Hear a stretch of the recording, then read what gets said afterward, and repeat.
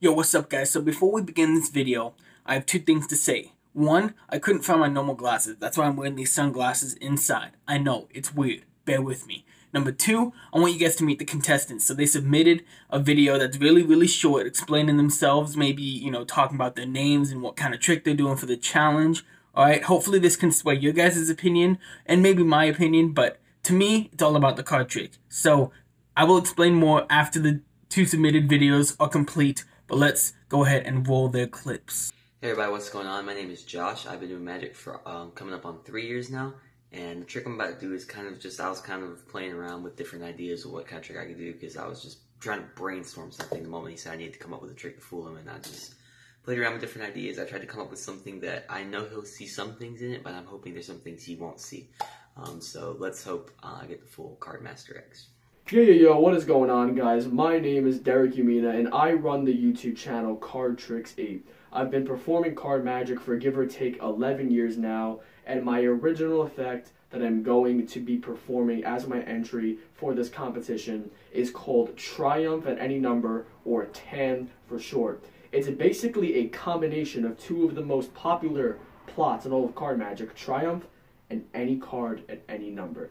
I actually have already posted a performance and tutorial of this over on my channel. You guys should go ahead and check that out. But I think this trick is so good, it's going to win this competition. Before we move on, though, quick shout out to my brother Cardmaster X. Great guy. If you're not subscribed to this channel already, then what the hell? Subscribe to him. Like, what are you waiting for? And also a quick shout out to my opponent, Jay the Magician. I love you, Josh, but you going down. Let's get it. So I got official rules for the challenge, and the challenge is going to start today, but they do not have to submit their videos until Friday. So that's 4 days of them to practice. We'll get to that. Number one, performance must be smooth.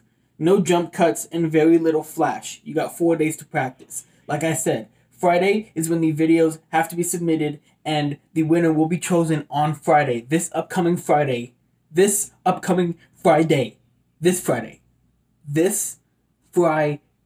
the 16th. So make sure that the video is smooth, no jump cuts. All you're doing is a performance, you're not doing a tutorial. And make sure you have very little flash, okay? Because flash is going to deduct points. This is the face of a legend. Number two, must have a common goal. For example, finding a chosen card, producing a card, etc. I don't want you to do a trick, okay, that leads to nothing. It has to lead to something. Number three, any sleight of hand can be used. Just don't go all out with flourishes and keep it simply sleight of hand. So no crazy symbols, no worms, no crazy cardistry cuts or false cuts or nothing. Just keep it simply sleight of hand. There's no need to do all this crazy shit and try to fool me with your crazy cardistry, because that's cardistry, that's not magic. Number four is have fun. That is a very important one. Do not treat this like it's serious. It's just a small challenge for a killer bee deck. I mean, it is what it is. 5. At the end of the video that you film, you must say the words, "Keep mastering life." Just cuz. Let the battle commence. Good luck, both of you. There's one thing I forgot to mention. You are going to be emailing me the video on my official email, which is cardmasterx3342@gmail.com. That's something I forgot to say because I'm fucking as dense as a beaver. So, yeah. I don't know what else to say. Yo. My bad. What's up, YouTube? It's the Card Trick Master here again today for another video. And I am back once again, guys, with another video. So for today's video, I'm going to be continuing my deck collection. This will be deck collection part 2. And for these decks, it's going to be a little bit shorter of a video because there's a lot of duplicates and a lot of decks that are similar. So I'm going to try to, zoom through it a little bit quicker because I have like 280 decks to show you guys. So before we begin, please don't forget to hit the like button, subscribe down below, comment on any videos I'm going to do next, and tell them notification bell so you guys can never miss a video from me. Also, please don't forget to follow me on my social media links, which will be in the description box down below, so you guys can go check me out, say what's up, and more video ideas.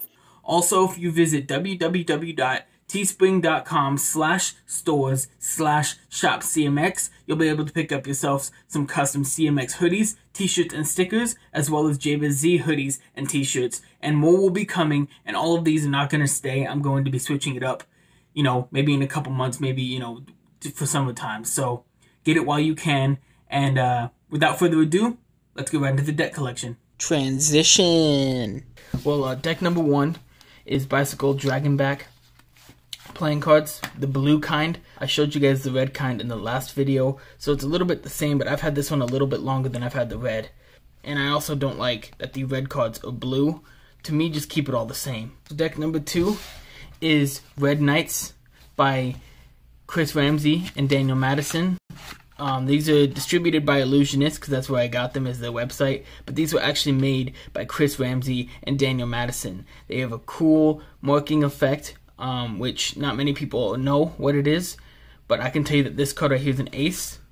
See, I told you. Deck number 3 is the White Knights, which I think are the first version of the Knights. The pips are actually gold and black, which is cool for a customized deck, but for Magic and stuff, I always feel like just keep it the same. You know, don't change it up unless you really have to. Again, as you know, with all my deck collection videos, I will be leaving the links to where you can buy these decks in the description down below, so you guys will be able to go check them out for yourselves. The next decks, which are deck 4 and 5, are actually the same. These are Bicycle Autocycle number 1 decks, but this is the green one. I've had these for a while too. I think I got these in Christmas of 2017. I'm not exactly sure, but they're really nice. I like the greenback design. Green's actually my favorite color, a darker green. And I like the pips. The pips are really cool. They're kind of small, so they're not taking up a whole lot of space. And they work really well with a bunch of different things. Deck number 6 is actually the exact same, just purple. So this is Autocycle number 1. I'm just going to take out one card, show you that the back design is actually a purple color. It's really nice, really cool addition to the Autocycle franchise. And again, great for Magic, great for cardistry, great for anything. Deck number 7 is Shin Lim Nok playing cards. Now, I actually got these when they first released. They're still like kind of in decent condition. I haven't used them a whole lot. They remind me a little bit of Product Red playing cards, except without the black square around the back, but they're pretty nice. Comes with really bright reds and really dark blacks. You know, it's a Magician's playing card, so they should. Comes with a cool gaff card, King of Spades, kind of fading out a little bit. You can use that for something. Cool blank card here, and it also comes with 2 jokers. I think one of them is in the trash because I had stepped on it, but you know, here's another joker here. Deck number 8 is Bicycle Autobike number 1 playing cards. This is the red version. I use these probably more than any other deck. They're not super old. I haven't had these cards for a while. I've maybe had them for like a year. They're still in alright condition. So I think that's why I use them a lot. So I would definitely recommend Bicycle Autobike number 1 playing cards. That's the red version, and I also have the blue version, just so I can switch it up if I ever want to. Deck number 10 is again in the Knock family. This is Knock, normal Knock. This is the black Knocks that I have, and they're really cool. I enjoy them a lot. Again, plain back design, so pretty neat for different tricks. And another thing I like is the jokers, and again, reds and blacks. Reds and blacks. I love it when cards do fucking red and black, because that's the original OG playing cards right there. It's red and fucking black. Do not change it up. I don't know what the fuck these cardistry companies are doing, changing up their pip colors, but they don't have to. They do not have to change up their colors at all. Keep the pips the same color as the original, and people might like them even more because it's original. There's nothing different about it. So deck number 11 is Knock Sport Pink playing cards. Now, I'm not sure what Knock Sport is. I think it's kind of like a limited summer edition of playing cards, or spring maybe. These are bright pink, and I don't mind having bright pink playing cards because they work. I've used these a lot too. I'm pretty sure there's a card in here that is completely ripped at the corner. Deck number 12 is Kingslayers by Illusionist. So, a little bit of a game break here, because I'm actually stupid as fuck.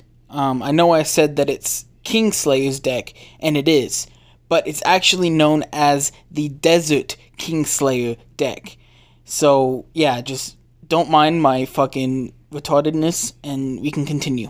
Really nice that they did red and black. Okay, they didn't change up the pips, they didn't do nothing. I really like the feel of these cards. I really like the design they went for. Nice double backer here, nice back design. So that is deck number 12. Now we will move on to deck number 13. So Decks number 13 and 14 are pretty similar. Deck number 13 is Bicycle Shadow Masters Masters Edition Riderback. So these are Shadow Masters. These are the Masters Edition that I have. My newest one is Bicycle Shadow Masters Legacy Edition. Legacy Edition is really cool. It's a little bit brighter than the Masters Edition, and they're a lot more slick, and you can tell they're a lot more made for this type of stuff. So decks 13 and 14 are similar. This is version 1 of Memento Mori. The blue, it's all blue, all different shades of blue. Really, really nice cards. I would definitely recommend getting these cards. They are phenomenal. The only issue that I have with these playing cards is the fact that the clubs and the spades look really similar to the diamonds and the hearts. So that way you won't be able to determine which pip is which, but it comes with a blank card, 2 jokers. I also have it in this cool plastic case because I lost the box for it, but it was cool to find this plastic case just sitting around that I used. So deck 16, this is Memento Mori, but I'm guessing it is deck version 2. I'm glad that they put significant difference between each pip. They have the spades and the clubs more of a purple color, and they have the hearts and the diamonds more of a pinkish color. It also comes with 2 jokers, again, the same jokers as the other one, except this one is more rainbow-like. As you can tell, the box is really fucking messed up. You know, it's just, this box deserves to be in a mental home because it's just really, really fucked up. Last deck of today's deck collection is Circuit Edition playing cards by Elephant Playing Cards. Really, really nice cards, really nice company. Elephant Playing Cards are cool. You open to nice circuit board here in the tuck box. I love these cards. These cards are really nice. Now, you got to keep in mind that Elephant Playing Cards are going to feel different than normal Bicycle or Illusionist playing cards, but to me they still work because you can still do all of the stuff you want to do with them. So you kind of just got to get used to holding a pack of Elephant Playing Cards, but this Circuit Edition is really nice. I feel like there's a lot going on the front of these cards. They could have kept it a little more not chaotic. You know, they could have changed stuff up a little bit, but they're still really cool. I'd probably use these more for cardistry. I don't know if I'd use these necessarily for Magic. Yeah, now for the outro. So I hope that you guys enjoyed part 2 of my deck collection. I'm going to reiterate, all of these decks of cards will be linked down below, so you guys will be able to go check them out for yourselves, give them a buy, and maybe send me a review of your opinion of the cards, and maybe I'll feature it in one of my videos. So that is it for today's video, and I will see you guys on Wednesday with another video. Keep mastering life.